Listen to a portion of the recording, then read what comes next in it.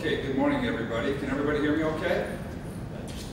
Well, thank you for attending. My name is Tim Downs. My company is Interwork Media, and myself along with Jeff Mucci and RCR Wireless are presenting this Telecom Analytics Conference. This is the third event this year we've done on the subject of Telecom Analytics, which I'll get around to in a minute. Before I go though, I'd like to thank the people who have made this possible: ComScore, Newstar, Actix, and Kansas. When in fact there's a lot of people in the room and a lot of companies on the exhibit floor who are all in the telecom analytics space or may possibly be in the telecom analytics space. So it's interesting to me that this is one of those segments in telecom that's growing pretty rapidly with new entrants, new solutions, and new products from existing companies. So the goal of today is really to be an informal workshop. Hopefully there's a lot of dialogue. I really would hope that there's not just presenting and then silence. We've got 2 hours in the morning before your lunch and then 2 hours afterwards. We have 2 presentations on both categories. The morning sessions, we are focusing on customer analytics and customer data, how to monetize data from the customer side.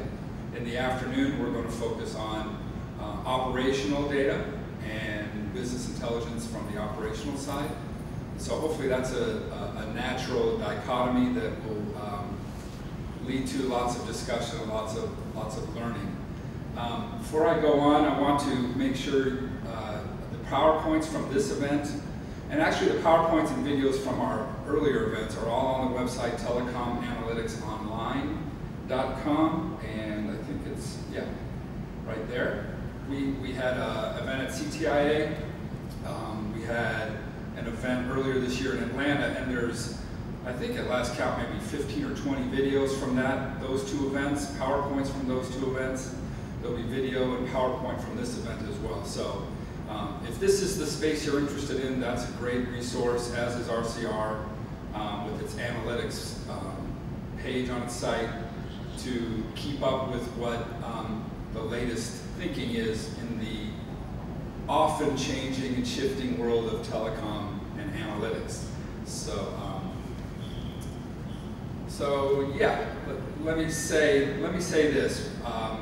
I got involved in this because I thought, with the words big data being trumpeted by everybody under the sun over the last few years, nobody more so than a mobile network operator or even a fixed line operator has more data on a customer than these guys. And so I thought, this is a great intersection of thought, of new products, of new opportunities to help mobile carriers unlock the data that they have within their own enterprise. Not that it's going to be easy, and not that it has to be a new solution to do that, but as you can tell from the show floor, from this subject itself, there's a lot of new thinking and a lot of companies who've been in the industry with new products and solutions that are attacking this problem, and I hope we have a lot of discussion about how that can be done. Before we get going, I wanted to kind of go through a couple things. Today, like I said, we'll do the analytics, data monetization, and then in the afternoon we'll do network-based analytics. And on each category, we'll have the 2 presenters speak, and then I will ask questions, and hopefully you all too. We'll have a short round table, and then we'll break for lunch and do the same thing in the afternoon. Now that this is my 3rd or 4th event, I can't recall, I started going back through some of the other sessions that we've had and talking about all the sheer amount of data that is going across our networks. And from, if you have kids, you all know that the kids and adults generate a ton of data themselves, and it's only going to grow, and it's only going to come from over-the-top players as well as mobile carriers. So the opportunities are vast, the challenges are very complex. This is an infographic I got from IBM. Number of emails every second, 2.9 million. You can go on and on. Tweets per day, 500 million. You know, that's a lot of data. That's a lot of data. This is another slide we got. I think everyone understands the Gartner Hype Curve. It's very well known. So I thought I'd throw this in here. This is their hype curve, and this is where I think the telecom industry is.